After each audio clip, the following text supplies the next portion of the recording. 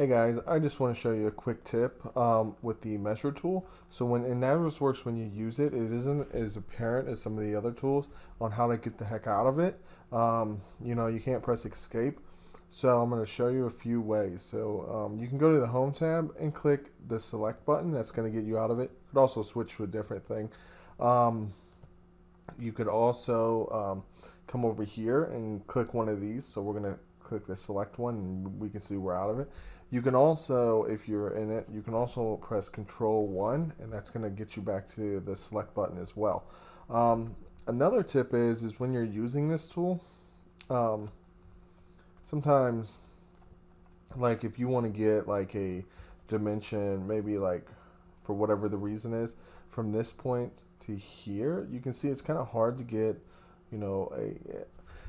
either way, when you're presenting with Navisworks, it's not the best tool for getting dimensions on the actual modeled elements, but it can give you a general area.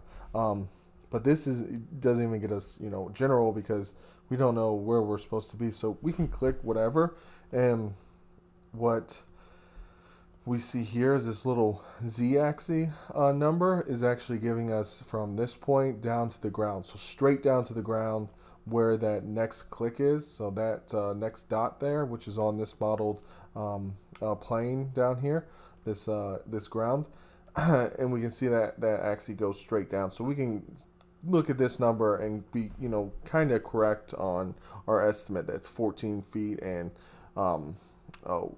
2 inches or whatever, however that's broken out of.